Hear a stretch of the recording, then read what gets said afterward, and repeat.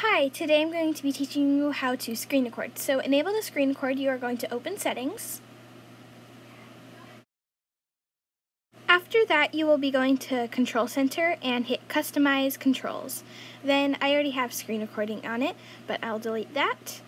And you will add screen recording. Then you can back out of the app and then slide up and you will see a circle and you can hit that and then you will be able to screen record.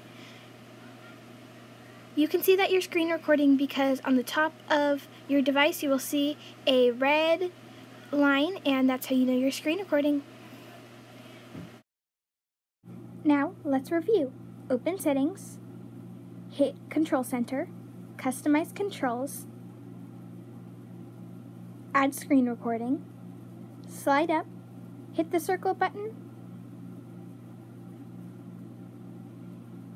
and now you are screen recording. You can screen record whatever you want.